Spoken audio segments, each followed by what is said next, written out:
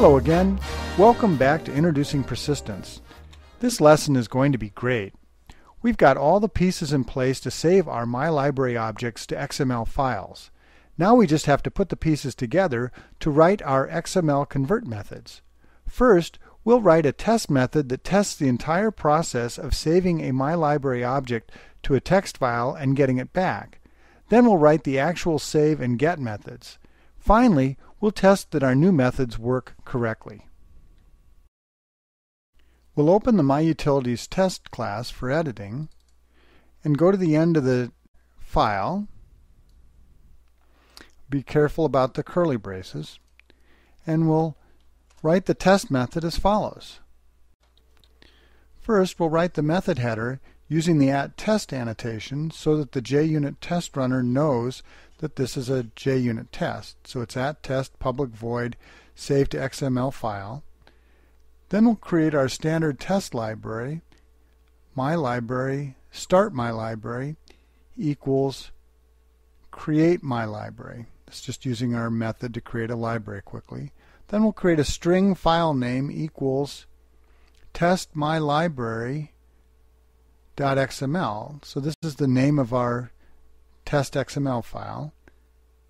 Then we're going to create a file object with that file name.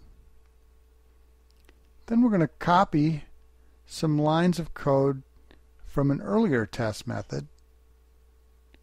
We'll go up and copy these 2 lines of code and paste them in. This is just going to delete the test file and make sure that it doesn't exist. Now we're going to run our new method inside an assert statement, so its file should have been saved. And then it's MyUtilities, and now be careful typing because this method doesn't exist. MyUtilities.SaveMyLibrary to XML file, then put in the parentheses and make sure to get inside the parentheses. And then the 2 arguments are file name, comma, and then start MyLibrary, and then move outside the parentheses to do the semicolon. So that's going to run the method and assert that it returns a true value. Then we're going to say MyLibrary and MyLibrary equals, and again we're going to use a new method, get MyLibrary from XML file, and this just has 1 argument, which is the file name.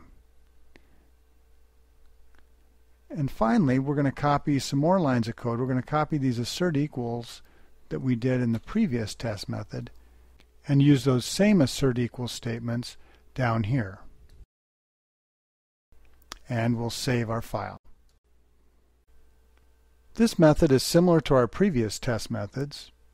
We create a MyLibrary object, then we delete any old version of the file to make sure we're testing on a file we know about. Then inside this assert true, we save our start MyLibrary object using our new save MyLibrary to XML file method. And that method returns a Boolean because it's inside an assert true, and it takes 2 arguments, file name and the MyLibrary object. Then we create a new MyLibrary object called endMyLibrary using the other new method, getMyLibrary from XML file, and that just has the 1 argument, which is the file name. And then we use these same assert equal statements that we used above to check that the endMyLibrary object has the contents that we expect. At this point, we're ready to write the save and get methods and test the entire process of saving our MyLibrary objects to an XML file. So let's write the methods. First, we'll use Quick Fix to create the method stubs just like we've done in the past. So we'll click on the Save, Control 1, Create Method. It creates the first method in MyUtilities. We'll save that, go back. Now that error is gone. Click on the second one, Control 1, Create Method. We'll save. And now this compiles cleanly and we're ready to start. So let's start with the save method. First, again, we'll clean up the parameter name, just call it ML. Then, after all this work, this method is going to be one line of code as follows. Return save string to file, file name, and then for the save string we do convert to XML ML. So this is how we put the two methods together. We use the convert to XML method to convert my library to an XML string, and then that is an argument in the save string to file method that we wrote earlier to save that to a file given by file name. So the method for get my library from XML is very similar. Here we return convert from XML, and then the argument is get string from file name.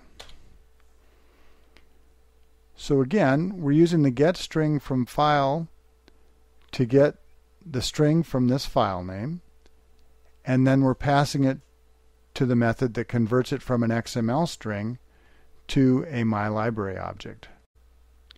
Now let's test our new methods. Go to the myUtilities test, double click here, go run as JUnit test,